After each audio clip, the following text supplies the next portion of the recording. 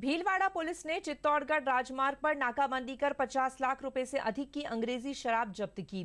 हमीरगढ़ थाना क्षेत्र में की गई इस कार्यवाही में एक ट्रक चालक को भी गिरफ्तार किया गया है। यह शराब हरियाणा से महाराष्ट्र के नागपुर जिले में ले जाई जा रही थी। पुलिस उपाधीक्षक सदर राजेश आर्य ने बताया कि आचार संहिता के दौरान यह कार्यवाही की गई थी।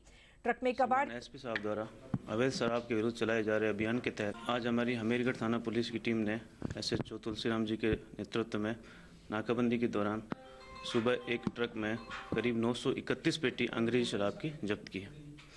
ये शराब अपने हिसार से, हरियाणा के हिसार से नागपुर ले जाई जा रही थी। इसकी कुल बाजार कीमत करीब 50 लाख रुपए। इसमें एक मुलजिम को गिरफ्तार किया गया, अरविंद कुमार, जो पश्चिम बंगाल का रहने वाला है।